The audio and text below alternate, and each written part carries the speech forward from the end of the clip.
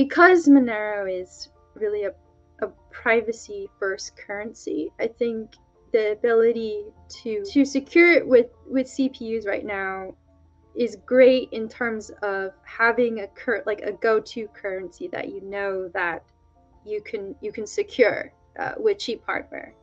So I think in terms of if you're thinking on a grassroots level of things, I think that's a really important decision to make. So I wanted to just throw out that I do see some benefit. I wanted to highlight a potential benefit of choosing that route, making it more accessible. You're saying more. Yeah. And if you're really trying to work under the radar, I think that you do want a currency that works in that way. But it does. But again, there is a trade-off to that. Mm-hmm. So it's an important choice to make in that sense, because you're deciding that this is the route that you want. This week on Monero Talk is sponsored by Cake Wallet. Store, send, receive, and exchange your Monero and Bitcoin safely on iOS and Android too. Cake Wallet is open source, and you always control your own keys. And by IVPN. Resist online surveillance with IVPN, a privacy-focused, audited, and transparent VPN provider that accepts Monero directly. Cake Wallet and IVPN are trusted and verified by the Monero community. Monero Talk is also made possible from contributions by viewers and listeners like you, and supporting us is easier than ever by typing in monerotalk.crypto in your Cake Wallet send address field to send us a tip. This week on Monero Talk, Douglas Tuman interviews Margot Paez, a.k.a. Jin Urso. Margot is a fellow at the Bitcoin Policy Institute specializing in renewable energy. She is also known for explaining why progressives should be embracing Bitcoin. In this chat, Doug and Margot don't focus only on those topics. Rather, the two start with a chat about her view of crypto from a physics perspective, which leads to much more, inevitably including her opinion of Monero. Monero Talk starts now. Margot, what's going on? Hey, thank you for having me. Now, do you go by Douglas or Doug? I'm not too familiar with your show, unfortunately. So either one. All right. Well, hi, Douglas or Doug. So yeah, I've seen you tweet on Twitter, doing some getting into some deep stuff there, and then I started listening to you on Twitter. Oh, cool! Somebody listening to me. Yeah. I was like, you're very interesting. You seem to have a very deep understanding of cryptocurrency, and I believe you have a strong physics background, right? Yeah, actually, so I have a master's in physics, but my PhD was originally in physics and robotics. So at the intersection of physics and robotics, and then I got more concerned about climate change and wanted to do more about it. So I switched departments and took the master's, but I went through the whole process of getting to the point of actually doing thesis research in physics. So it's a little bit more than a master's, but yeah, so I do have a background. And so we'll just get right into it, because I'm very interested in that and how that's kind of shaped your view on crypto. Oh, sure. From a physics perspective, what's your take on crypto? Asked me that before. Well, we hear Michael Saylor talk about it in those terms. Yes. I'm curious if you have either similar there, or maybe something else, or maybe not at all. Yeah, well, I have a slightly different take from Michael Saylor, so I don't know if you have a specific question or if you want me to rant now, but yeah. Where do you see crypto? I mean, do you see it potentially as being a kind of a breakthrough on a fundamental level, where for the first time in existence, we're using energy to sort and store data in a way where it becomes incorruptible over. Right. Yeah. Well, Michael Saylor likes to say Bitcoin is digital energy, and I wholeheartedly disagree. I wanted you to explain that to me. I also disagree with anyone who says Bitcoin is a battery. I mean, I'm not the only one. My other physics friends and who are physics graduate students, or far along in their PhD, we generally have many jokes around this because it's just so wrong. I mean, what is, first of all, what's digital energy, right? Digital generally means zeros and ones. There we go. So yeah. So my next point is that, you know, he basically is like, yeah, you know, this is like energy to money, and this is, you know, potential energy, it's digital energy, and like I said, there's no such thing as digital energy from a physics perspective. And while it's true that you can go from power to something else, this is also not unique to Bitcoin or any other proof of work cryptocurrency. This is something that happens all the time in the power sector. You can go from power to aluminum. You can go from power to anything else that you can think of. Some, like, you know, to hydrogen. You can go from power to any other type of data center operation where you're doing computations. It's not unique. So Bitcoin isn't special in this way. No other proof of work cryptocurrency is special in this way. This is just a pretty standard thing that happens, and it's so in that sense, I don't think it's an innovation. There are unique properties of proof of work mining, Bitcoin mining in particular, and we can get into the differences between Monero and Bitcoin in that sense if you'd like. But obviously ASIC mining is what happens with Bitcoin, right? And so there are some unique properties that are special in that sense. That's true, and then that in itself is an innovation. But Bitcoin has digital energy, or as this, you know, potential energy that's being stored that you can then use later. I mean, that's just an analogy. And I think the problem is that I have with it, and other physicists who are Bitcoiners have with it, is that Michael Saylor doesn't actually say it's an analogy. He uses it as if it's fact, and he uses his engineering background to lend credibility to that. And I think that's really problematic. And I you know, I'm so glad you're saying that. Oh my God. It's just that, you know, there's so many people also in the Bitcoin space who believe Michael Saylor on this stuff. And then when you tell them, they get really upset. But that's just the fact. I mean, it's okay if you take it as an analogy, but know that it's an analogy. But on the other hand, Bitcoin isn't that unique, or like, it's not like some gift from the gods either that humans can't really understand it. And that's something that I also have argued with people on Twitter Spaces about in the past. It's like, you know, you can pretty much explain what Bitcoin is, and with the existing science and mathematics that we have. So why don't we just explain it through that language, because we already have that language, and and also economics.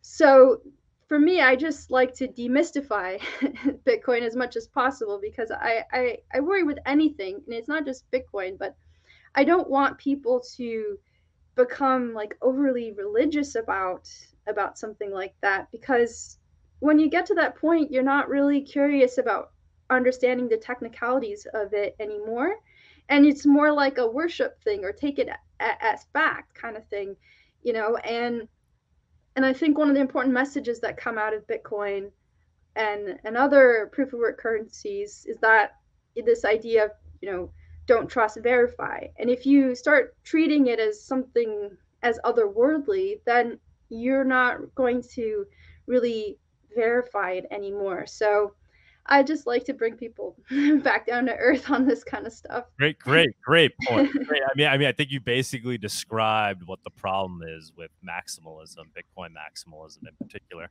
I mean, I'm guilty perhaps of a little Monero maximalism myself, but the whole point in, you need to maintain skepticism. This is a project. This is a work in progress. This is a science project.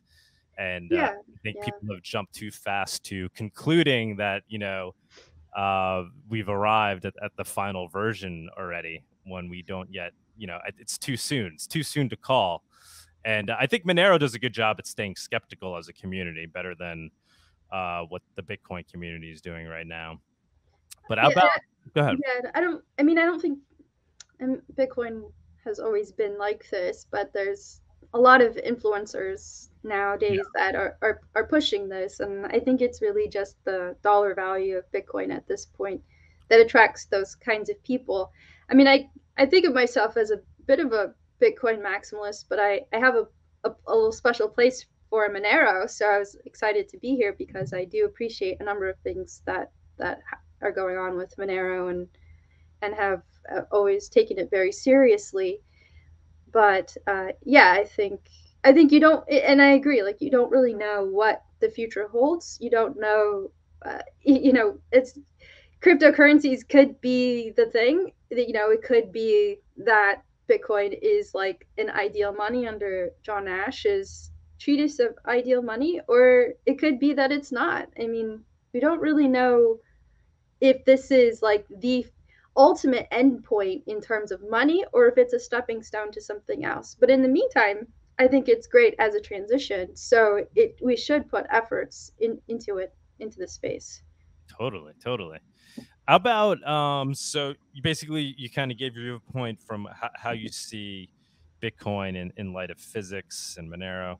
I mean, we could get more into it, but how about like from like an information theory standpoint, like the fact that, you know, we have this ledger or these ledgers that could effectively store information over time without corruption. Do you think that's something like a fundamental breakthrough, or it's how would you I categorize think, that? yeah, I think it's an important breakthrough in terms of being able to do it over a distributed network. I don't, you know, we can do that in a centralized way, and it's a lot easier. I mean, as soon as assuming that you trust the person who's managing that database, because it's really just a database at its basis that's just distributed over a number of nodes. But I think being able to do it in a distributed way, in a decentralized way, yeah, I do think that that is definitely an innovation that cannot be discounted. I think that's significant, and it does take things in a different direction, and in a very important direction, because I think it's really important that we have the ability to have this kind of level of transparency and accountability that doesn't necessarily require putting trust in any one institution or any one individual. And how about from a communication standpoint? So in terms of communicating information, like I often maybe I'm a little overzealous, but I often describe it as, you know, being the first way to communicate truly in a digital form without censorship. So peer to peer, people being able to send information to each other without that being stopped. Yeah, yeah. Did crypto is crypto achieving that, and what effect do you think that can potentially have? Yeah, I think that is also a very really significant innovation in that sense. Being able to transact without censorship is really important. It doesn't stop people from trying to censor you on these networks, of course, and that's always something that you have to be vigilant about, especially when you're developing. And it's something that my friends and I, who are also Bitcoiners, who we talk a lot about this, is just the importance of privacy and in development, in any of the tools that are being developed or protocols that are being developed on these layer one cryptocurrency networks. Like, you really need to always keep that in mind, because that's the fundamental aspect of, or one of the fundamental aspects of these networks, is to ensure privacy and censorship resistance as much as possible. And I think if we give that up in exchange for, you know, faster transactions, or like more publicity, or more number go up, like, if you give that up, then you're really losing everything that is actually special about these networks. And in which case, you know, why not just use fiat? Yeah, totally, totally. Why So not have a CBDC if you're just gonna give it up to we get rich? we could get into that too. So where do you then see Bitcoin and Monero, you know, falling in that regard in terms of being censorship resistant money? Are they both doing effectively have the same value proposition and are trying to achieve the same thing? Are they both achieving the same thing? How do you see I them think, being? yeah. So I think, you know, Monero is definitely has definitely taken a path of being making privacy the #1 priority, and also making it easier for users to have to be able to participate in the network. I think, like, for example, the Monero wallet, the default Monero wallet, has a built-in ability to mine, right? And I think that's pretty cool. And and what I like about it is it's sort of like an altruistic thing as well, because it's encouraging the users who are using the Monero GUI wallet to say, like, look, you can run this on your CPU. You may not ever, mine a block, but you're securing the network, and that's really important. And I think that's something that should always be prioritized. I think, unfortunately, in Bitcoin, there is a little bit of a struggle because of the value of Bitcoin, where people are not being as altruistic as, they're not altruistically mining as much as they could or should to maintain that hash rate. But on the other hand, Bitcoin, I think the transparency of the network is really important as well, especially if you want something that is more of like an institutional type money. And I think that Bitcoin, in a way, is a little bit more of an institutional money than Monero is. And then that's okay. And it has layers above it, like the layer 2 solutions like Lightning, which make it more possible to use as a community money as well, and to do like faster transactions. And I think that's great. But I think ultimately Bitcoin, to me, is more of an institutional money in that sense. But it is also it's also a lifeboat at the same time, and the value that it holds also makes it a little bit easier for you to access and to use as that lifeboat in comparison to fiat, right? So I think those attributes balance it out, and I think that's important. Monero is not as well known, and I have some critiques over the mining, the type of proof of work algorithm that it uses compared to that of Bitcoin's, because I know the reason why it was chosen, but I think that there's something that's being overlooked in there. But that's okay. I think go into that more. So yeah, what's your critique of RandomX? Yeah, so I know RandomX is supposed to be ASIC resistant, and the idea is like, look, let's oppose centralization of mining, and that's fair. But I think that one of the problems with that is it's energy inefficient. So if you're mainly doing GPU, and so that's one problem. It's energy inefficient. If you wanted to maintain the same amount of value on Monero that you do on Bitcoin, you would need to use a lot more power to do that than if you were running ASICs. And if you think that Monero's value should be the same as Bitcoin, then imagine what the environmentalists will say about the energy consumption of Monero. It would be ridiculously high. Just look at a chart of the efficiency of CPUs to GPUs down to ASICs, and you'll see it's massively different. And that's really important. That's really something that is really important to keep in mind. So you can't really maintain, I don't think that you can realistically maintain that same amount of value using RandomX, just because of the amount of energy that you would need. I don't think that that the given the existing conditions that people would approve of that. The other thing is wait, hold on, we got to go to. So, but that's, I mean, because Bitcoin basically has the same exact problem, but you're saying it's an order of magnitude larger, to the point where it's energy efficiency. Monero is a waste of energy, but Bitcoin isn't. No, I'm not saying it's a waste of energy. I'm saying that it's true that if you have the ability to reduce your energy consumption and maintain the strength and security of your network, you should. And ASICs, they do that. That is really their application purpose. So I think that is a problem. Aren't there? The other thing though is that you're also competing with existing with other industries that use these general purpose chips. So you're existing with everybody, you're competing with everybody else who needs CPU chips and everybody else who needs GPU chips. And that's a supply chain problem.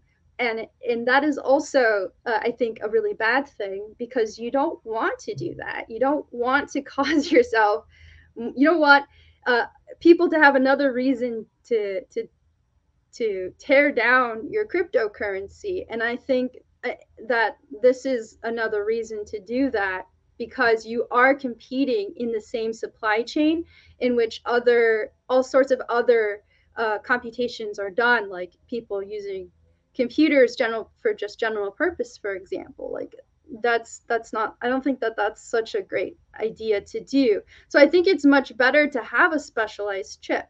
Now, in terms of centralization with ASICs, here's where I think that you can improve that.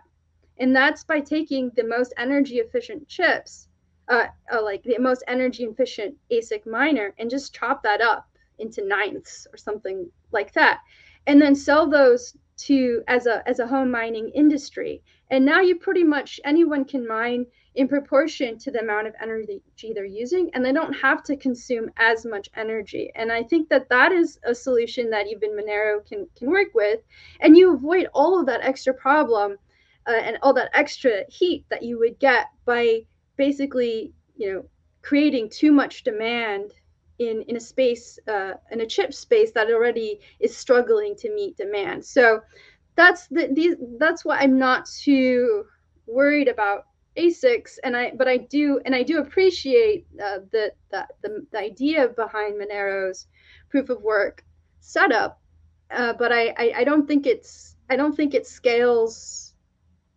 realistically in terms of the energy usage, because of the energy efficiency of a CPU or a GPU versus an ASIC. And I think realistically, because of climate change and the fact that we are supposed to be making gains in terms of decarbonization based off of energy efficiency, that you also ultimately want to allow your proof of work to be able to utilize the most energy efficient chips as possible. So that's my argument. There's so much more to that, though, right? Because the end goal is decentralization, right? And this is just a means to decentralization. And Monero as a whole, because of the fact that it's private, you can't see the ledger, people can easily spin up miners anywhere. It makes it very unstoppable. Yeah, that's great. You can I'm saying you can reach that unstoppable goal with less energy, as opposed to Bitcoin that's relying on ASICs, and this idea that if you need so many supercomputers to reverse it. Yeah, well, but in reality, all you need to do is knock on the door of the 5 mining companies that own the miners and that run the systems, and you can influence them. So it's like go ahead. Sorry. Taken into account, right? That's the end goal, is decentralization. I think, though, that this 5 companies that you're referring to, I assume, are like the 5 like public companies. They only hold about like 17% of the hash rate. So most of the network is private companies that are distributed across the world, I guess. So I don't think that's necessarily true. But what I would say is, like, you should definitely do the math on that, because I don't think just from my own back of the envelope type estimation, I think that just one for one, just on the energy efficiency alone, if you held the same amount of value on Monero today as you do on Bitcoin, you would need the same amount of security, and in which case you would probably be using a lot more energy to maintain that kind of hash rate. I'm just achieving the end goal of decentralization. Yeah, of course. I mean, like I said about chopping up these ASICs, that solves that problem. Because you would be able to use the most energy efficient ASICs at home, but you don't need all of that hashing power, right? You're not necessarily trying to make $1 million a month or anything, but you can make something that is within your price range and your electricity bill, and you're still securing the network. So I think that that is useful in terms of decentralization. But I also think that decentralization with ASICs will continue to happen anyway because of how Bitcoin miners are integrating with the renewable energy sector and effectively with excess energy sources. And so as we see more of that happening, you will see a certain amount of decentralization in terms of location. And I think that's important as well. So like there's trade-offs everywhere. And so I'm not here really to say, Bitcoin will beat Monero, because in fact, what I'm saying is that there's trade-offs, and Monero has made a trade-off, and Bitcoin has made a trade-off. And what I see, like with the tail emission for Monero, actually, the way I see it, because I like John Nash, and I like the stuff that he's written about ideal money and asymptotically ideal money, is that I actually see Monero as a much more commonplace cryptocurrency than Bitcoin in the long term, because the tail emission is very similar to asymptotically ideal money, which is basically that it approaches zero, but it never actually hits a zero inflation, right? So you have this very slow, very low tail emission of new block rewards. Whereas with Bitcoin, in 2140 or so, there will be no more new Bitcoin. And even well before that, we will hit a point of inflation that is so low that it is really tangential to zero very quickly, zero inflation, until 2140, when it is effectively zero inflation. And from an ideal money perspective, that is basically like 2140. It's ideal money, which is now like a ruler stick for measuring the value of other currencies. Whereas Monero, with its tail emission, is more similar to asymptotically ideal money, which is more like that money that you would measure against the ruler stick, I think. So, and that's something in my understanding of Nash's writing is more like what a nation state would do with its own currency, let's say like a euro, to try to improve the goodness. So I think in that way, that's a little more, that adds quite a different quality, I think, to Monero than Bitcoin. So I really see them more like complementary currencies in that sense, but also just the built-in privacy elements into Monero, provide a different quality to it. So it's definitely something to be valued, absolutely, and commendable. Yeah. No, great points. Great points. I want to talk about, like the fungibility aspect of Monero and how you see that, perhaps making it a better form of money. But I want to go back on some of the points that you're making, just ASICs. So yeah, totally understand your criticism of it. And I'm not trying to necessarily argue with you. I'm just trying to make sure you see all the reasoning from Monero's side, which it sounds like you do. I guess the only other point would be, I think basically Bitcoin and Monero have the same objective. They're just taking different approaches towards it, and they're ultimately going to arrive at the same, nearly the same point in terms of what the mining infrastructure is going to look like. Mm-hmm. It's just Bitcoin's trying to stall, the inevitable, basically give itself more time to allow technology to catch up. So, the ASICs can be made cheap enough where everybody can have them. So rather than, hope for it in the future, it's like, well, let's just do it today. Everybody has a CPU, right? And then eventually, the ASIC, the ASIC of Monero is the CPU. And so it's just a different approach, but ultimately kind of the same end, where everybody's running this hardware in their homes, whether, Yeah, I know. I agree. But the ability to mine with the ASIC has done a lot in terms of changing the calculations in the energy sector, and in terms of decarbonization potentials, and trying to deal with the revenue situation, revenue losses, or excess energy, because transmission hasn't really been built out yet. And if you really want to overbuild and build fast, you need to be able to minimize some of those risks, those financial risks that investors have.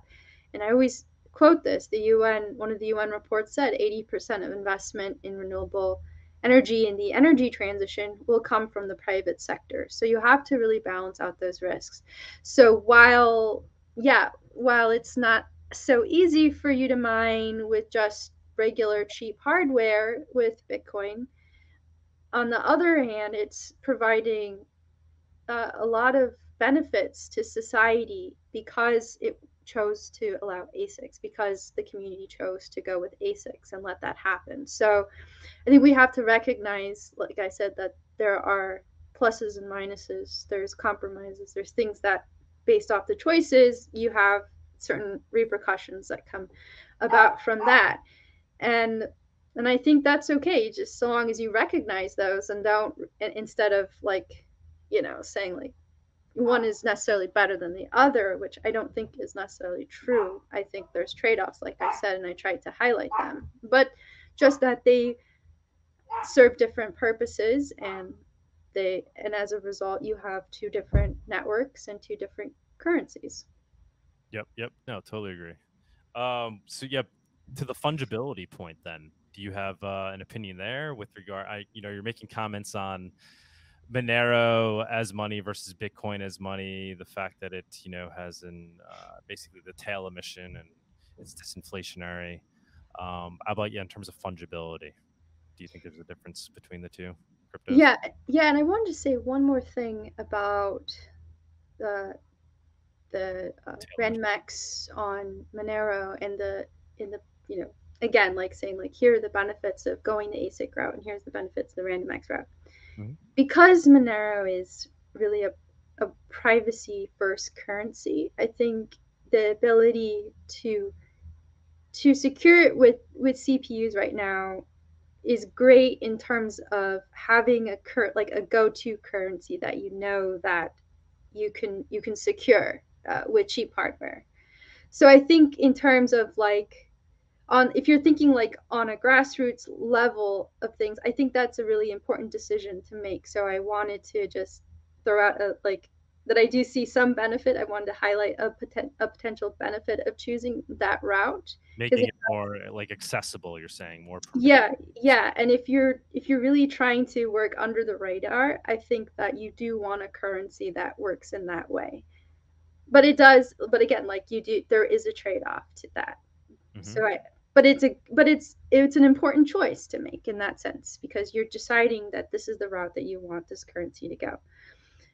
Okay, so in terms of fungibility, I mean, I don't really have an expertise take on this. I do know that Bitcoin has work still to do on this, and more so than Monero does, just because of how the network works in Monero. But I'm hoping that this will be resolved. But I think it's a valid criticism for Bitcoin in terms of fungibility. I think it's something that needs to be prioritized more, and I'm hoping that it does get prioritized. Because ultimately, if you really want something that operates like cash, it has to be fungible, truly fungible. So how do you balance that fungibility with transparency? I think that is something that has to be sorted out. Yeah. What do you see as some of the other things that stick out with you with regards to Monero as maybe as you see as having shortcomings versus Bitcoin? So ASICs versus CPUs. You see, I know they're or explain the other different design differences that you think are important to highlight between Bitcoin and Monero, and where how you see them. Would love to hear that. I really don't have too many. I mean, my first interest, I think, was Monero over Bitcoin, actually. So there was a lot that I liked about Monero, and really it's only since I've spent a lot more time focused on Bitcoin's mining and energy usage that I've come up with these critiques about the way that the network is secured for Monero in terms of the growth and the direction of adoption of Monero compared to Bitcoin. But aside from that, I really like Monero. I used to use Cakewall. I think that was one of my first wallets, or was my first like true wallet, and I had some problems with it, so I don't really use it that much anymore, unfortunately. Sorry, but it's working now. But there's a couple of times where it didn't quite work for me. But the support, they respond quickly, so I'll give them that. Their support team does respond very quickly, and they're very friendly. So I mean, yeah, I liked that I could have a Bitcoin and a Monero wallet in the same piece of software, so that was really convenient for me. But yeah, there's really not too much of a critique I have for Monero. I know that the developer community has struggled a bit in the last couple of years, but I think people's heart's in the right place, and I love Seth for privacy. I love everything he does, and his podcast is great. His privacy podcast is great, and I think it's just really important to have a cryptocurrency that is decentralized and that cares about privacy very much. And I actually think it's good that Monero doesn't get that much attention, because it allows it to develop on its own and figure itself out, even if it's in the shadow of Bitcoin. But that's okay. I'm not like a one currency person. I always believe in having many options. I think maybe like the only thing that I wish would be a little bit easier for people to get Monero, but that's okay. That'll come, I think. But the central exchanges don't like Monero, and then again, you don't really want to be on the central exchange either.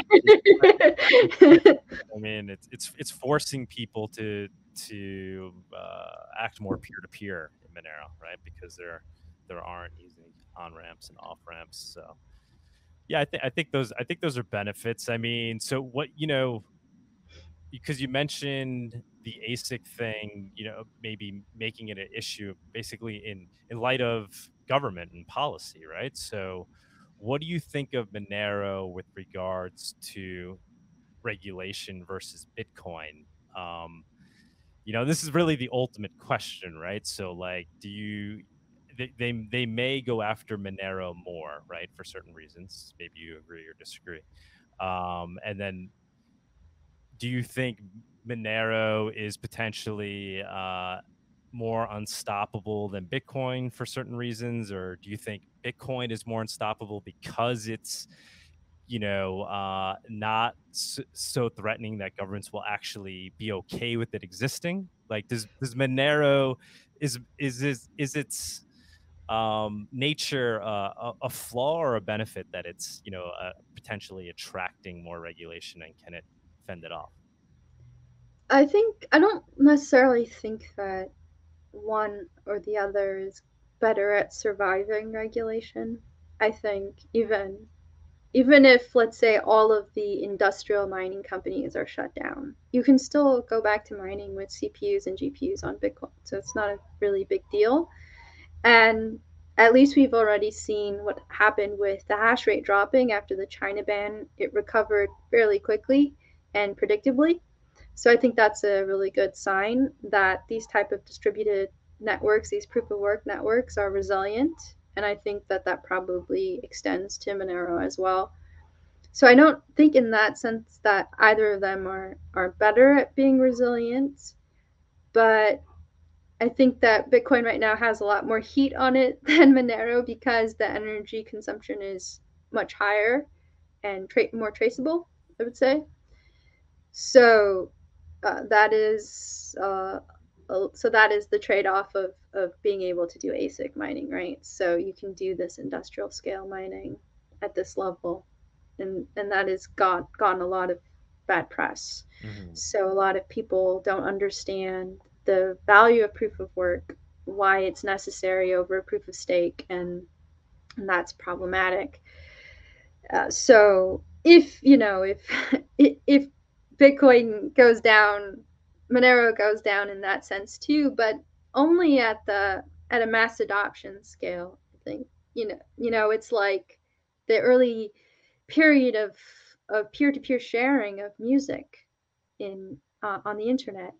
It it forced the music industry to provide high quality music and high quality video online, and so that people would stop pirating music, right? And in the end, people didn't stop pirating music, but it just became not as popular. You can still download music and movies and books for free in the same way that you did then in the late 90s and early 2000s. So, and I think that if cryptocurrencies were banned in this, that they would still go on, and they would just be less mainstream. People would use them when they needed them. So I think that would actually push Bitcoin to take a privacy route even more, I believe, if it were under those conditions, because there's a lot of people who care about Bitcoin and want to use it, and would have an even more incentive to build more privacy tools on that network as well. So I think both are resilient and would survive, just wouldn't be like all the speculation that you see now. It would probably be more of a money, actually. Like they would both function way better as mediums of exchanges, actually, because you wouldn't have all that industry scale speculation.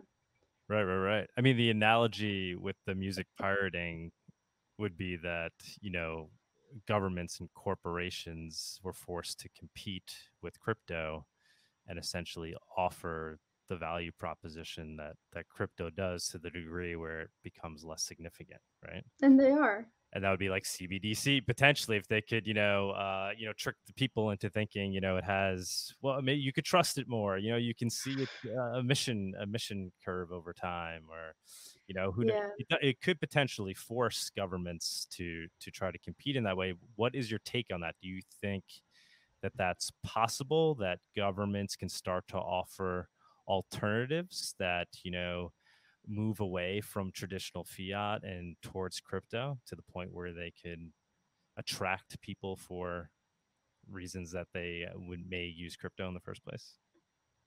I think so.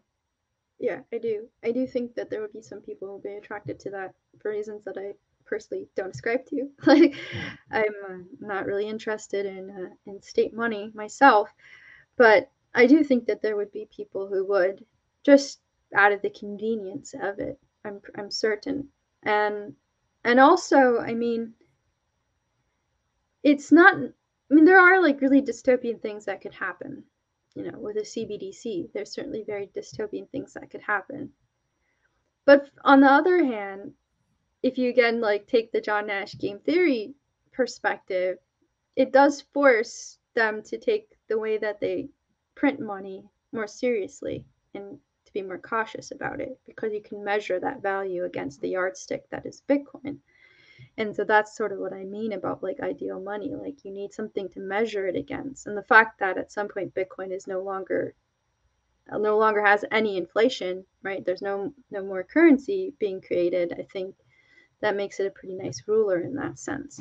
So it does force governments to take their money printing more seriously, because it also reduces their control over the currency market, I guess you could say, because now people have an option.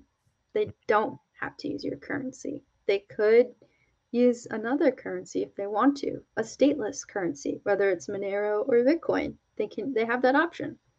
So now you don't have the same amount of power that you had before. And I think that the central banks realize that. A lot of the messaging that's coming out of them seems to suggest that they are realizing that they are now in competition with cryptocurrencies, or in particular Bitcoin at this point, just because of the adoption rate, and also the fact that there are countries now adopting Bitcoin. So I think that's a real threat to their bottom line, and also just the fact that they've completely mismanaged the currency in the last decade or so, you know. So yeah, I think that it's very possible, but again, it could be very dystopian, and I'm hoping that that's not the case, and I'm hoping that people will be smarter about that, but I'm not too sure. I don't have a lot of confidence that most people would be aware enough of what they were getting themselves into when they open up that CBD, that central bank account, you know. I don't know. I'm an optimist in that regard. I think people are going to find liberty. I hope so. I really hope so. That is my hope. But I just see like how easily people have given up their privacy online for convenience, yes, for free, for things that, you know, like free social media, free videos, but they're not really free because the corporation is running those platforms. They would only be free if it was truly peer-to-peer, you know. So there's that. So that's what concerns me. It's like all those Facebook users, or, you know, like the fact that we're tracked, you know, from one web page to another. We have to do all these ad blockers just to try to stop that, or use VPNs, and that these are all like extra steps. And most people don't have the time or the patience for all those extra steps. So I think that's why I see that it's very likely that you would see a large portion of the population adopt a CBDC. Yeah, I mean, I think about this all the time, right? So one of the ultimate question is, how's it all going to play out? I mean, do you think crypto could be what prevents us from falling into a technological dystopia in terms of information control? Like, does it have the potential to save what feels like the inevitable? I think it's the lifeboat, right? So you always have that escape through Bitcoin or Monero. I don't really like any of the other ones, so I'm not going to name them. But Bitcoin and Monero, I think, are lifeboats. So I think even though we already have a bit of a dystopian reality now, but an even more dystopian future, at least we would have these alternatives. So I think in that sense, we are better off, but it won't be perfect. But I think it really depends. There's just too many variables, I think, there that's hard to really say for sure. Yeah, it's a big question. It's a big one. I'm hoping, right? You're like, that's the hope. That's why we're here. That's why we're working on this stuff, because we want to have that escape, or that way to build something better, something less dystopian. But like so many things, it's a struggle, right? We gotta believe. Yeah, and all you can do is just keep working at it, no matter what the outcome is. Do you see, I mean, this is where I start to sound maybe like a Monero maxi, but there's a lot of people in Monero that I think, you know, would agree with this point, that Bitcoin's transparency essentially is an attack surface, and it makes it more susceptible to being controlled or co-opted by, you know, companies or powerful governments. What's your take on that? I mean, it's possible. I think it's possible with any cryptocurrency, really. I think there's always attack vectors that exist. And the public ledger, it's a pseudonymous ledger, so it's not truly anonymous. It's not true privacy. You can take steps to minimize it, but of course it's not foolproof. And I think that a lot of people are concerned about that as well, who are also involved in Bitcoin, and there's lots of critiques around that as well within the space.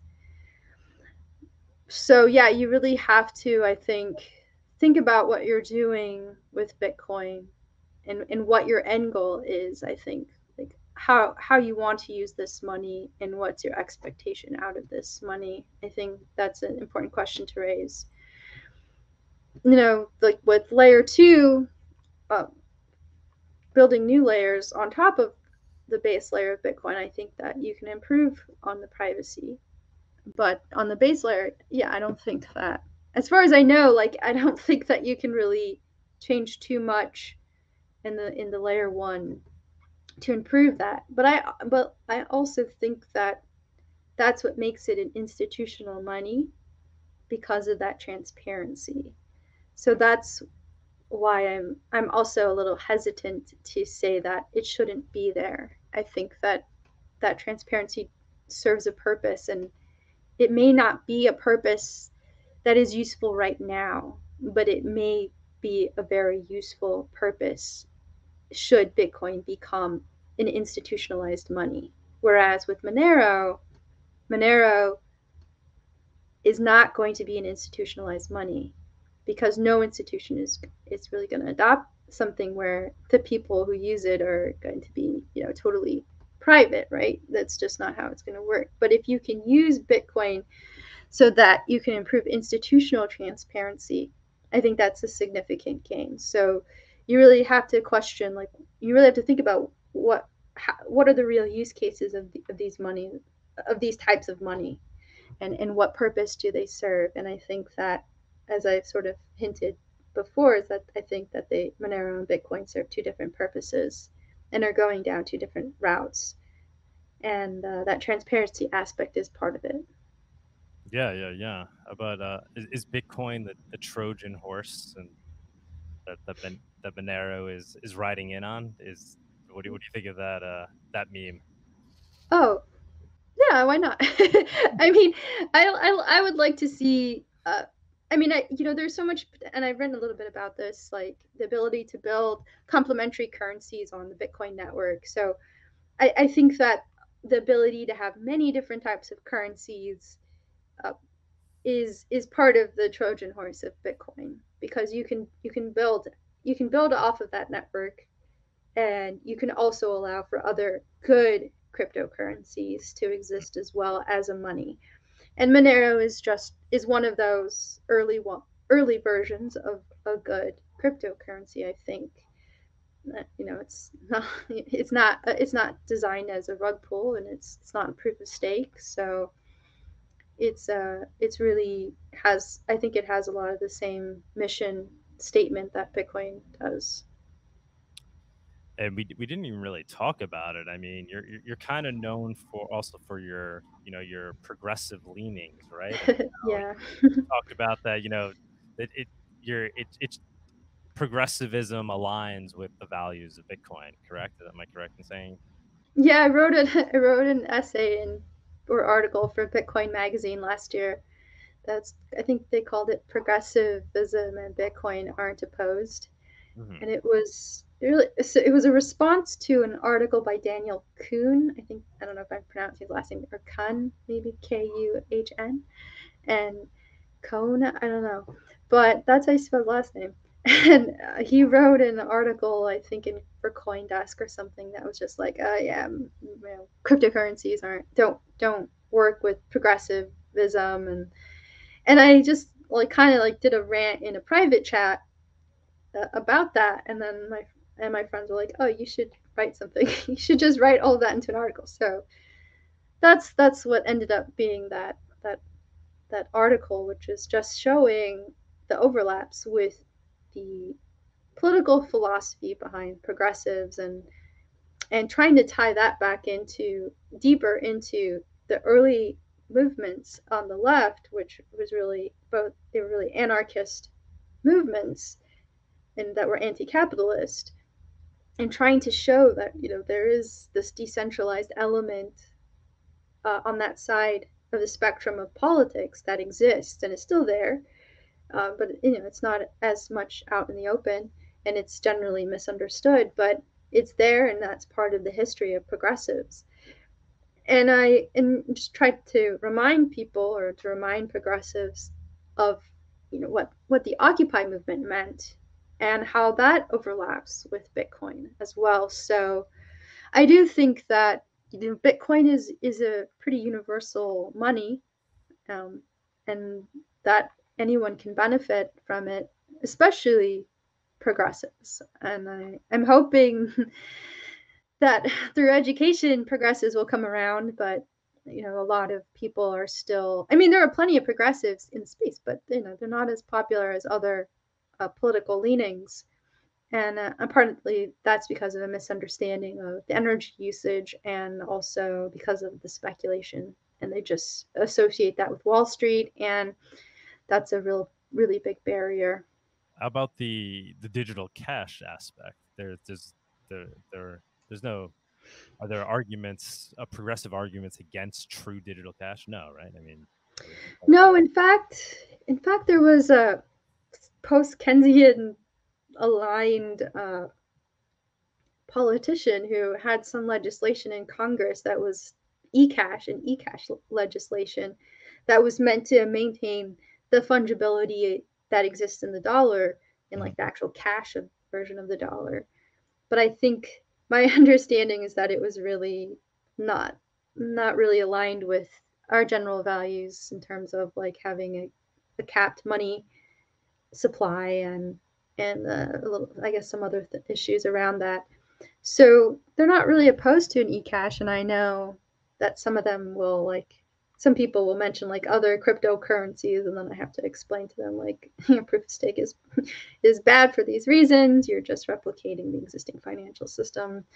So they're not really opposed to the idea. They just think that it's only good for speculation, which is unfortunate because there's a lot of good stuff happening, especially with the Lightning Network and the adoption that's happening in other parts of the world, and the use cases in terms of trying to avoid trying to maintain a certain amount of value of your earnings under hyperinflation. So Bitcoin has done a lot of really good things in that sense, and I'm sure Monero has played a certain role in that as well.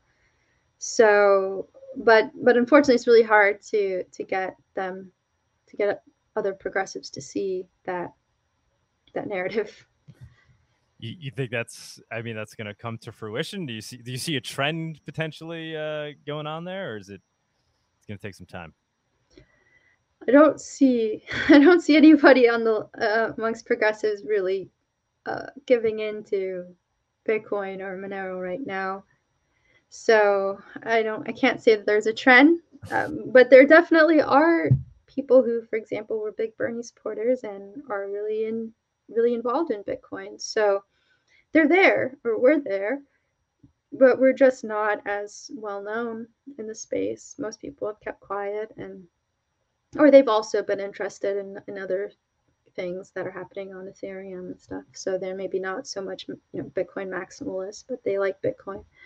So yeah, but I think that, well, I will say that I think that there is a narrative shift happening in Bitcoin in terms of content creation. We're starting to see a lot more progressive type voices coming out and creating their own podcasts. And now there's somebody who's writing a book for progressives about Bitcoin, which is really cool. So I think we will see more of that in the future. And maybe that, and hopefully that will lead to better education of progressives or people who hold those values.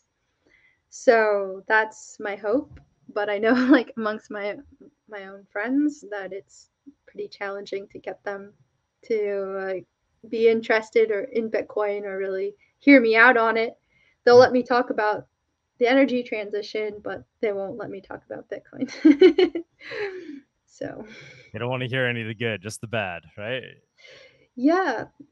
It's unfortunate because all of the all these articles, we call them FUD, right? Like that, they've really created a narrative that plays on people's emotions very strongly. So people have a real visceral reaction to the mention of Bitcoin because they think it's literally boiling the planet or melting the planet, even though there's no evidence of that. Right. And some of these stories, even like around like Greenwich in upstate New York, which is a natural gas plant that started mining Bitcoin in 2020, even those narratives get distorted, and they get pushed into these extremes, which is not really what's happening there. But people, and it's not just the readers, it's like the actual reporting is wrong or misleading, and I think that's that's really unfortunate and part of the problem, and it's doing a lot of damage to the adoption of Bitcoin right now. What else do you think could be done to help get out the word about the importance of digital cash, that use case, that crypto is trying to fulfill? What do you think can be done with regards to getting people excited about that and realizing that's like something fundamental that you're going to want to have if you want a free and open society in the future? What can be done to... Well, I think probably just have to keep generating content that's interesting. I think it's really important not to have more content around cryptocurrencies like Monero and Bitcoin that aren't just about number go up or like how to trade or invest or to just hodl, because I think that really takes away from the most important elements of these currencies, which is really medium of exchange more than anything. And if you really want adoption, you need medium of exchange. You really need people to use it and to make and to earn it, and and to get that currency through the process of exchange and the process of being paid in that currency. And so it's a little bit of a chicken and an egg problem between the speculation and the actual everyday use case of buying and selling things with it and being paid in it and paying other people in that currency. Because on the one hand, whenever you have these bull runs, you get tons of people who get really excited, and then they start learning about the currencies and they make all sorts of mistakes, and then eventually they make their way to something like Bitcoin or Monero, and they're like, oh, okay, this is the real deal. But that speculation also creates a lot of volatility, so then it makes it harder to use it as medium of exchange. So at some point, there needs to be a shift from the speculation into like really using this as a medium of exchange. So I would love to see more content that was less focused on the speculation, less focused on hodling, and more focused on the use cases and what is really happening with these currencies. Like, like how are they being used to help people who are trying to resist authoritarian governments, or like who are protesting and they're trying to maintain their privacy. Things like that I think are the things that need to be highlighted the most. And stories like that are what will reach progressives or more left-minded people, because they're usually the ones protesting, So I think that's really important. We need to see more content around that.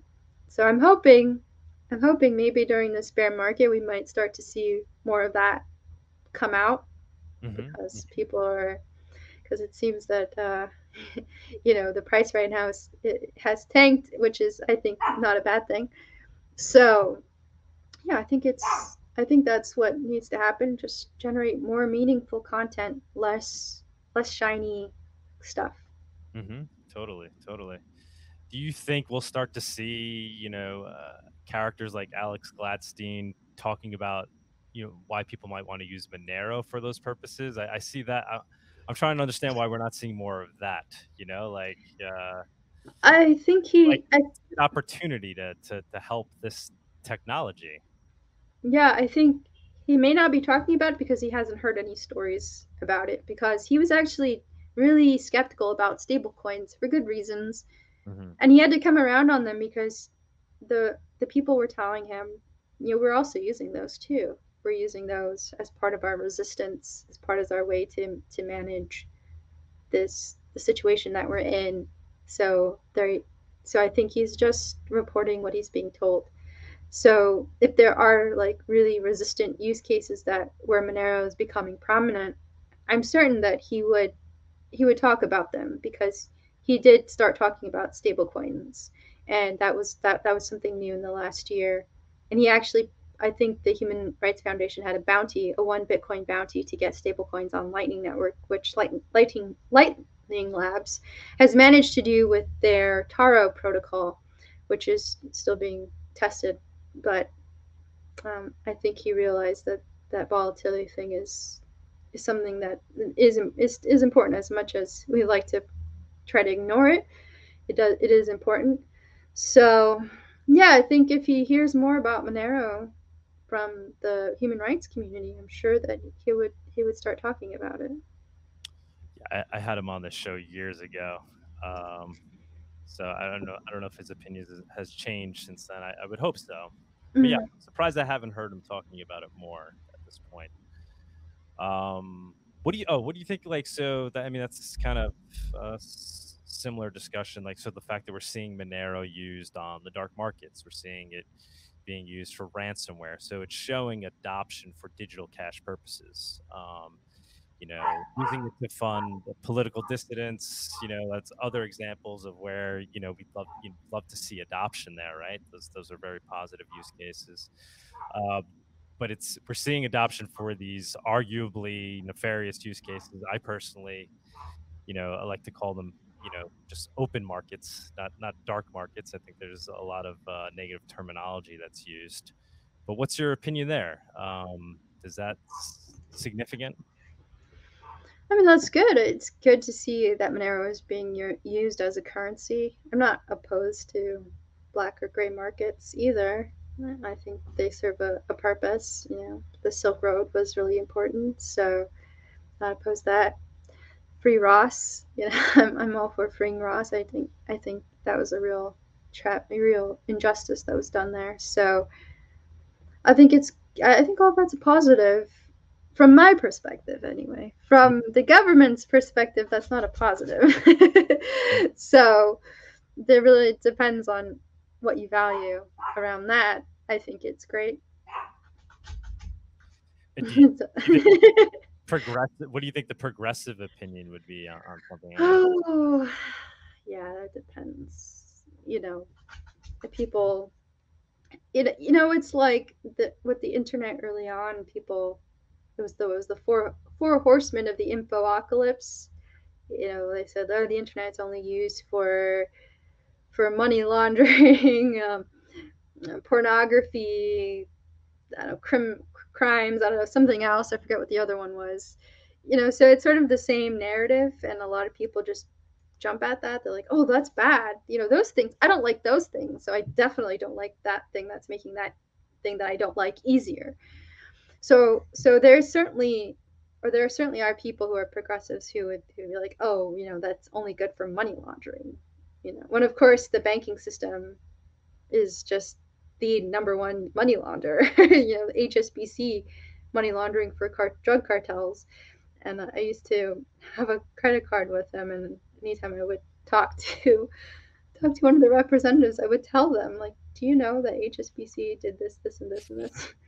And they never knew what to say, but I would tell them because I absolutely despised that bank for everything that they did.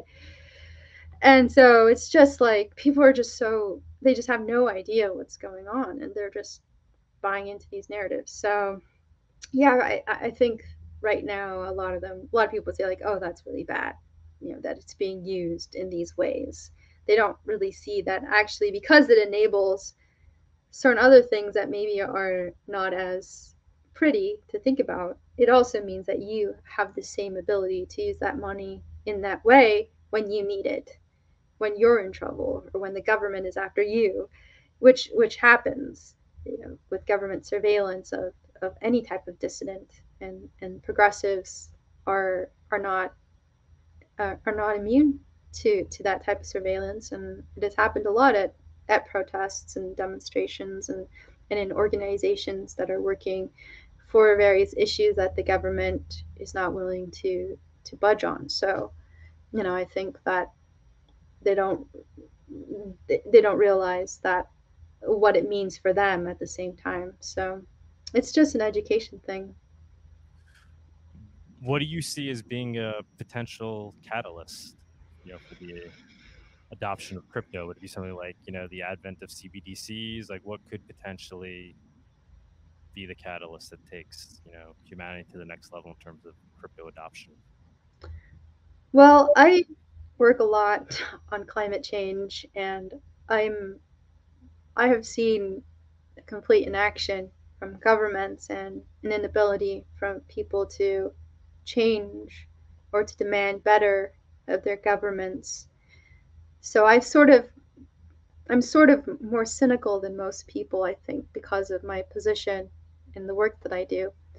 So I tend to think that what it will take is a real systemic shock, like a real crisis, a real economic crisis, or a real climate crisis, you know, and not to say that we're not in a climate crisis, but, you know, like a really bad situation where we have waited too long, even longer than we have already, to take action, and we have serious repercussions as a result that threaten our very livelihood on a day-to-day basis. So I think that it would take something of that scale as well, some type of economic shock where, let's say, the dollar hyperinflates and people are like, oh my gosh, what do I do now?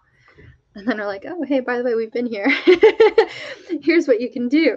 You know, I think that it's something like that. I think so long as people are comfortable, they're not really going to do adoption at the scale that people expect. You know, this like idea of hyper Bitcoinization. I don't think it's going to happen without some kind of serious economic shock, which is not really great either, because it means that there will be a lot of hardship and suffering that will come along with that. You don't really want that, but you know, I think that that's sort of where our society is right now, for better or worse. Mm-hmm. What would you, this is a tough question. I've been asking a lot of tough questions. What if, if we started to really be, something like Monero used by political dissidents, but of parties and movements that really oppose what you ethically believe in, or that oppose the progressive viewpoints, but at the same time it's proving value in being useful as censorship resistant money. What how would you personally react to that, and what do you think the general reaction may be among different political groups? Well, I mean, like we say, Bitcoin is for anyone, or Bitcoin is for enemies. So I really believe in a neutral protocol, a neutral money that anybody can use, and so I don't really, I wouldn't, I wouldn't be that happy, but it ensures that I can still use it, and that's the most important thing. Awesome. I think that's the hardest thing for people to accept, though, right? Or one of the hardest things. And that's difficult. Yeah, it is. It is. I've had conversations like that with someone who's a progressive and fairly important in that space, and he's asked me something similar, and I explained it to him, and I basically, like I'm telling you, like, it's a neutral protocol. It's like, it's like the telephone. Anybody can use a telephone. Anybody can use dollars. Anybody can use cash. Nazis can use cash. Nazis can use the telephone. I mean, it's the same thing. Nobody's saying don't let Nazis use a telephone. Don't let Nazis use the public bathroom. I don't know.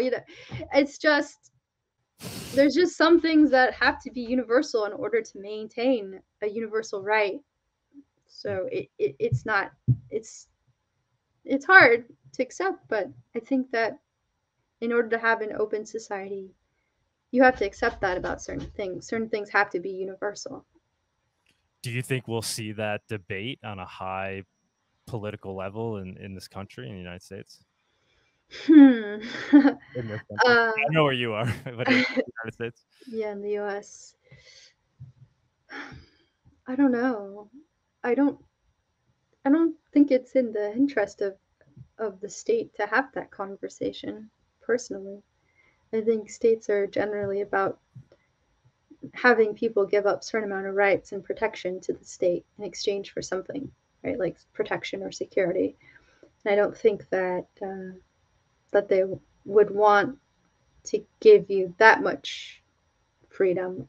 No, I'm saying they would try to potentially ban it for those reasons. Do you think? Oh, yeah. And then there's this debate, yeah. Among electeds as to whether or not philosophically, yeah, of course, the values of America, right? Oh, yeah, of course. I mean, of course, even now, just like I've seen counter arguments for cryptocurrencies or Bitcoin in particular, because Putin used it, apparently, or Putin's oligarchs used it to hide their money from sanctions. And so that's used as a reason why we shouldn't have Bitcoin. I see those arguments now. They would, if Bitcoin became more prominent, absolutely, those arguments would become even even louder, because people don't, people in power want the ability to choose who gets to do what, and that's something they don't want to lose. So yeah, I would definitely see that as another reason, and even down the line, if for some reason Bitcoin becomes even bigger, yeah, certainly would be another mainstream argument against adoption. Where do you stand with regards to what role you think the state should play in society? Well, I'm more of an anarchist than anything else, so I'm not really a fan of the state. I'm more about decentralizing power, and I believe that we should have a bottom up democracy, not a representative democracy. I'm not really a fan of liberal democracy at this point, and I would like to see communities have more power to govern themselves, and from there to have like federations in which they can come together and make decisions. So I'm not really a big fan of the state, but that doesn't mean that I'm opposed to rules. And I think that any type of bottom up governance structure would have rules, and the people would decide those rules, and that's okay. That's okay with me. So that's mostly how I feel about state power. I guess I just don't really like centralized control, centralized power. I think it's too dangerous. All right. We definitely agree on that. I think we agree on a lot, and I really appreciate your points, the things you're bringing up. I appreciate your understanding of these topics. We got a lot of great information out there. So it's great. Yeah, thank you. Thanks for having me on your show. It was a lot of fun. Actually, we talked about things that I don't normally get asked about on podcasts. I hope I didn't annoy you. I could come across very annoying with my Monero. I wasn't trying to, shove Monero down your throat, but, just making sure you know what the arguments are on this end.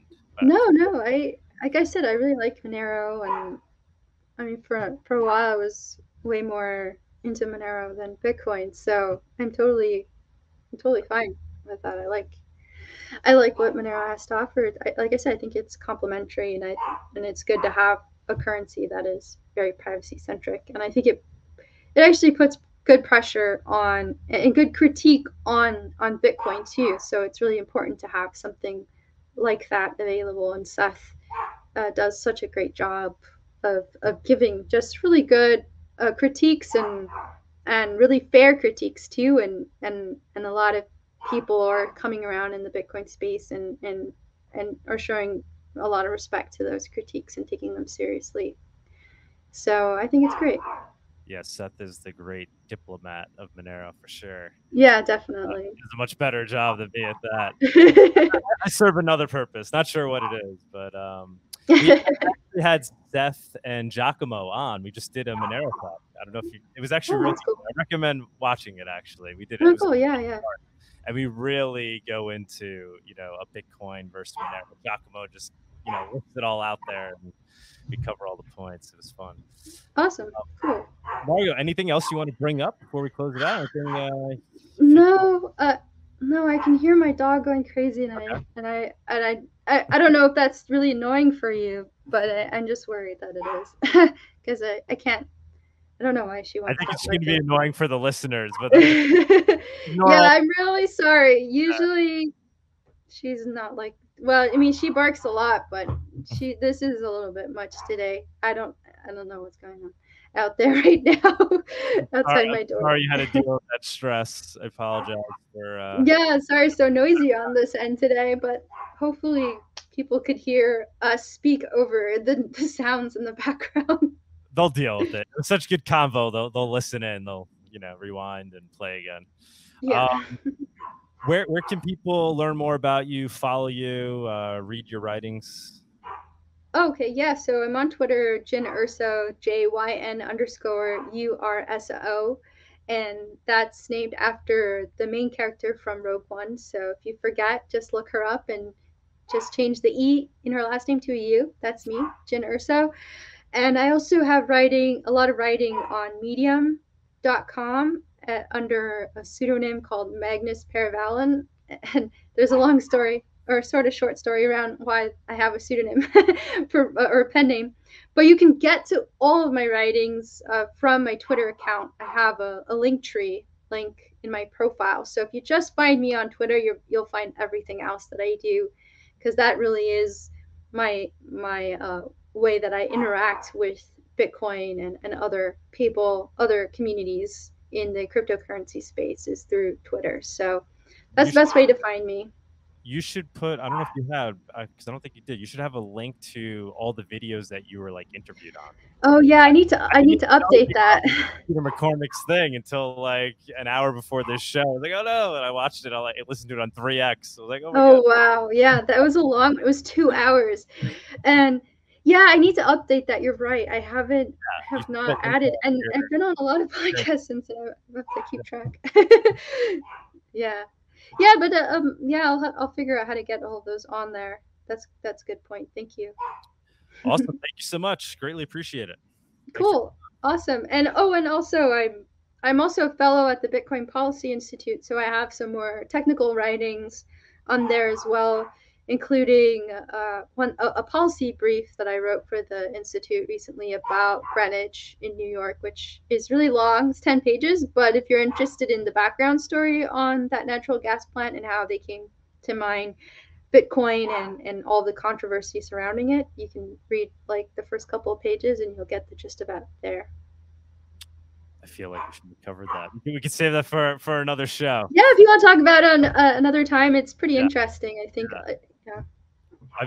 I'm New York based, and I've done some shows on it. Yeah, would definitely love to talk to you more about that in the future for sure. Cool. All right. Well, thanks, Doug. All right. Bliss. Thank you, Mark. All right. Take care. Ciao. Thank you. Okay, bye. Thank you for joining us on this week's episode. We release new episodes every week. You can find and subscribe to our show on YouTube, Odyssey, iTunes, Spotify, Stitcher, or wherever you listen to podcasts. Go to monerotalk.live to subscribe for a full list of places where you can watch and listen. If you want to interact with us, guests, or other podcast listeners, you can follow us on Twitter. And please leave us a review on iTunes. It helps people find the show, and we are always happy to read them. So thanks so much, and we look forward to being back next week.